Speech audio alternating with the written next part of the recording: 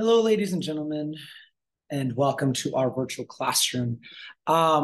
So today we're going to be going over the area of parallelograms,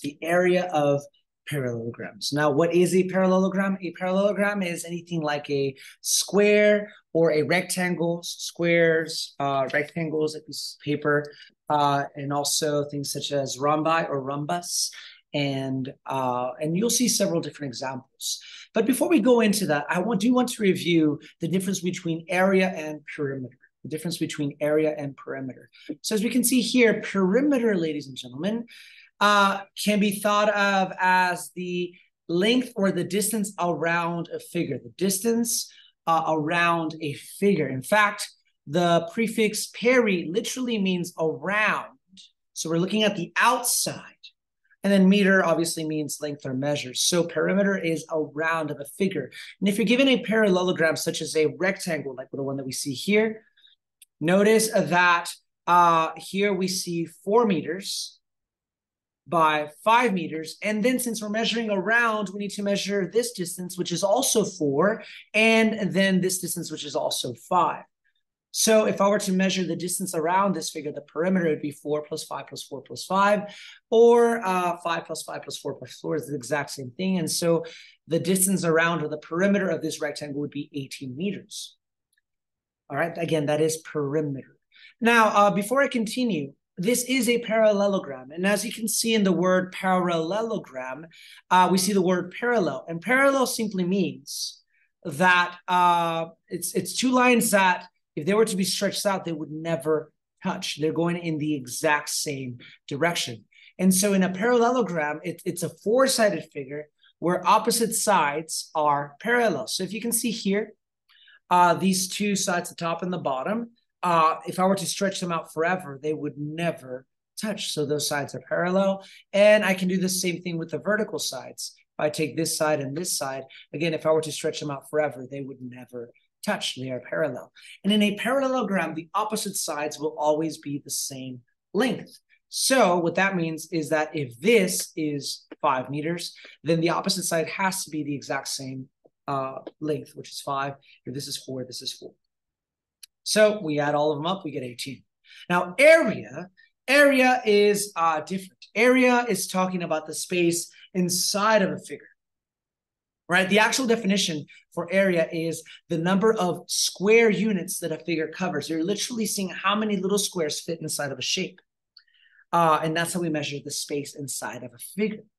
All right, so the formula for the area of a parallelogram, ladies and gentlemen, is just base times height. Now, you may have heard it as length times width in elementary school. It's essentially the same thing. Really, all of what you're doing is that you are taking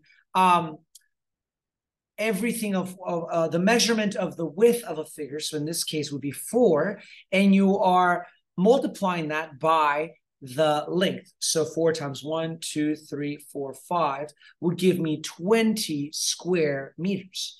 20 square meters. You can also look at it this way. You can take 5 squares going down, 1, 2, 3, 4, 5, and doing that 4 times, 1, 2, 3, 4. As long as you're multiplying the entire width by the entire length. Notice that at any point, the length is 4. At any point, the width is 5. So you can think of this as the base times the height. Base times height. You can also do this as the base and this as the height. It really doesn't matter. But ladies and gentlemen, as long as you're multiplying the vertical component by the horizontal component, the horizontal component by the vertical component. All right, so the area of this shape would be 20 square meters. Now, notice that the units is not just 20 meters. It's not like I'm taking a string that is 20 meters long and wrapping it around. No, it literally means that there's 20 meters that are squares inside this shape. So that is area.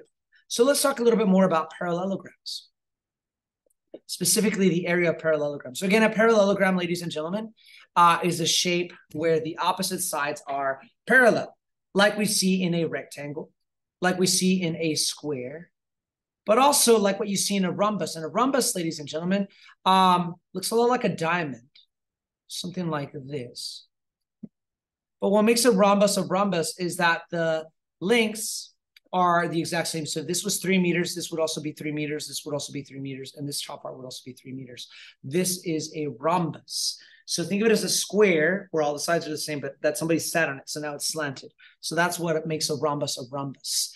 And then obviously you have parallelograms like the one that we have down here. This is not a rhombus, this is not a square, this is not a rectangle, this is just a parallelogram. That's just what we call that, because opposite sides are parallel. Opposite sides are the same length. So whenever you see a parallelogram, again, the formula for that is going to be base times height. So we need to see what the base is and what the height are, and then multiply them together. So in this shape, we can see that our base is 8. And I could say that this is the base. It doesn't matter, but the bases will always be parallel to one another. Now, you don't have to take both of them. You just take one of them because, again, you're just measuring the distance from here to here. And at any point, wherever you measure it, ladies and gentlemen, that's going to be 8. So here is the horizontal component, 8. And I have to multiply that by the height. Now, the height, ladies and gentlemen, is actually 4. Because height, ladies and gentlemen, will always be the shortest distance between the bases. So if these are the bases, then the height has to be this distance from here to here. And the shortest distance between those is 4. Now, some of you might think, well, wouldn't it be 5? Look, this is 5. And you're right. The side here is 5 inches. But ladies and gentlemen, that is not the shortest distance between the bases. Okay? Think of it as a diving board. If you were standing at the very top of this diving board up here, let's say that this was 5 feet, and you were to jump off into the water, would you fall sideways along the 5, or would you fall straight down? You would obviously fall straight down, and the distance from here to here is 4. It's actually a shorter distance than it is if we were to go sideways.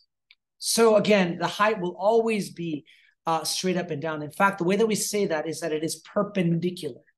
The base and the height will always be perpendicular to each other, which means that they will make a 90-degree angle. So as you can see here, if I were to draw, this is not an actual part of the rectangle, of the parallelogram, but if I were to just take the measurement from here to here, you can see that this would make a 90-degree angle. All right. So again, the base and the height will always be perpendicular to each other, which means that when they meet, they will make a 90-degree angle. All right. So again, the distance from the base, if I were to take a ruler and just measure up so that it's perfectly level with the height, that would be 4 inches, and that makes a 90-degree angle. So my base is 8, my height is 4, so that would be an area of 32 square inches, or inches squared. Look at this example over here. Here again, we have a parallelogram. And notice that in this parallelogram, the bases are on the side. These are the measurements that are given to me. Here are the bases, all right? And the length of the bases is 9. And the height has to be the shortest distance between those. So that would be a straight line, a perpendicular line to the bases. So it's perpendicular, that's what the square means, which is also 9 meters. So base times height would be 9 times 9. 9 times 9. Now, Mr. Lugo, what about the 10 here? Well, the 10 is the distance of this line right here, but that I'm not taking that as the base. I'm not taking that as the base. Why not? Because I am not given the height. I'm not given this distance here. I would need to have this distance here, and I would have to know what that is for me to be able to use 10 times whatever this height would be. So I'm just going to use what they gave me. If they gave me this side, I'm going to treat that as the base, and I know that this distance is 9, so 9 times 9 is 81. Now, in our assignment today, ladies and gentlemen, or as some examples that we can see here, notice that in all of these parallelograms, I'm given the height, and the height is usually some distance that seems to be crossing the shape. All right, now that is not part of the shape. That is just as if you took a tape measure and you were measuring from one of the bases to the other. So in this first example, we need to get the perimeter of this shape. So that would be adding the outside. So that would be 8 plus 5 plus 8 plus 5. Because again, perimeter means the distance around. So 8 plus 5 plus 8 plus 5. So 5 plus 5 is 10 plus 8 plus 8. That will give you a distance of, so that's going to be 16 plus 10, which is 26 inches. And now for the area, remember for area, we need to find the base and multiply that by the height. Now, since they give me this base right here of 8, and they give me a perpendicular line to that going to the other base of 4, I'm going to use that as the base and the height.